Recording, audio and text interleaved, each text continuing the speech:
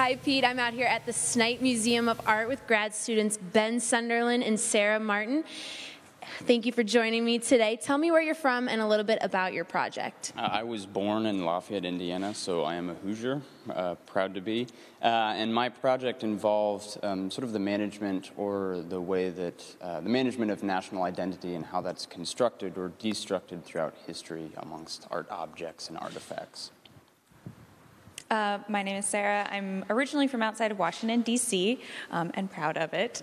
And my project investigates the way local communities construct mythology and through that community identity and how storytelling kind of overlaps, interweaves to create this kind of overarching, grander story.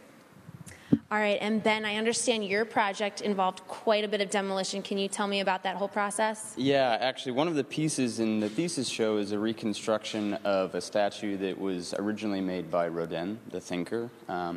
And the example is sort of cited from the 1970 demolition of that statue at the Cleveland Museum of Art.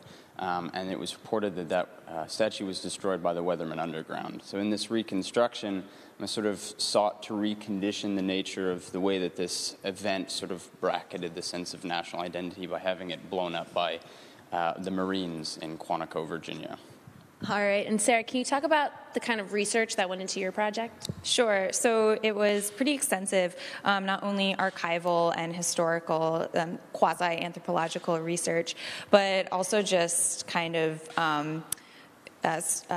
interviewing people in the community who had stories to tell. So from the chief of the Pokagon band of the Potawatomi all the way to the oldest living descendant of a white settler, trying to hear what they had to say about South Bend and where their stories kind of, where the focus and nexus of those stories came together.